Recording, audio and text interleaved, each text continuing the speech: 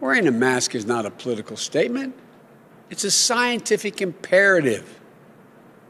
It's a point of patriotic pride so we can pull our country out of this god-awful spiral we're in. And it's a testament to the values we were taught by our families and by our faiths.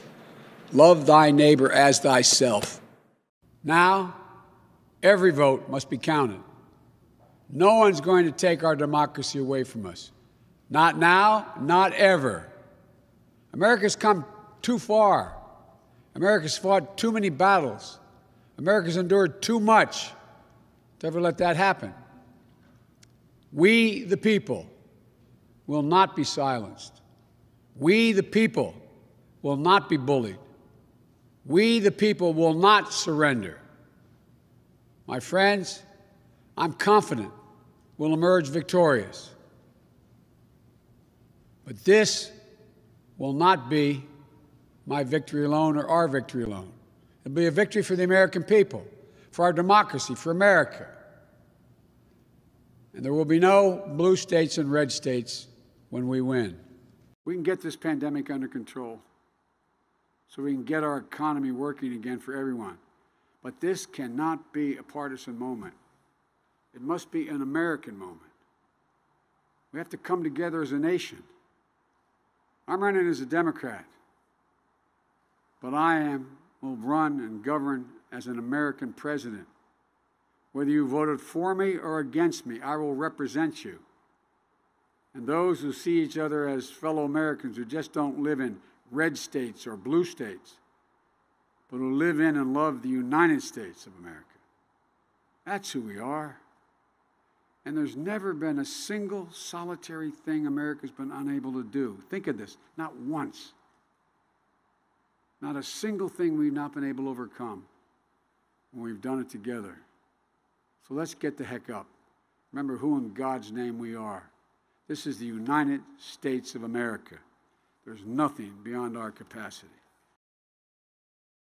We can beat this virus. We're not too divided to achieve big things. We're America. We can do this. We've never failed when we work together. Imagine a true nationally coordinated plan where we spare no expense so our schools have the resources they need to reopen with full health and safety protocols in place.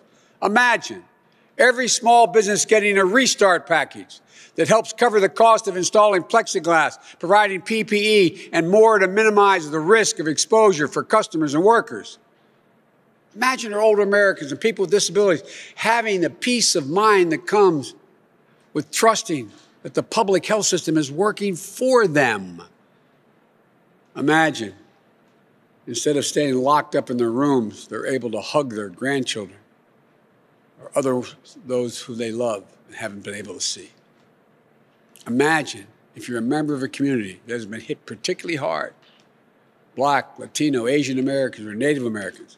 Imagine a public health and economic response that treats your needs as a priority, not as an afterthought. Imagine a day in the not-too-distant future when you can enjoy dinner with your friends and your family, and maybe even go out to a movie.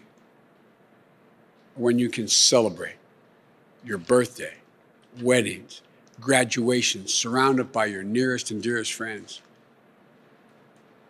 That's the Biden-Harris agenda to beat COVID-19. This is Joe Biden. Black Lives Matter, period. I'm not afraid to say it. Inequities have to be met head on.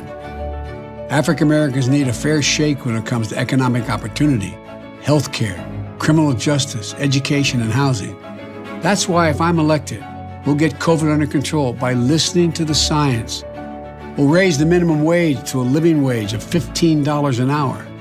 We'll protect the Affordable Care Act, provide $100 billion in capital for minority-owned small businesses, offer a real plan to tackle the student debt crisis. We'll root out systemic racism in our criminal justice system, end cash bail, decriminalize marijuana, and automatically expunge prior convictions.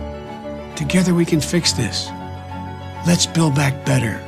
But I can't do it without you, so I'm asking for your vote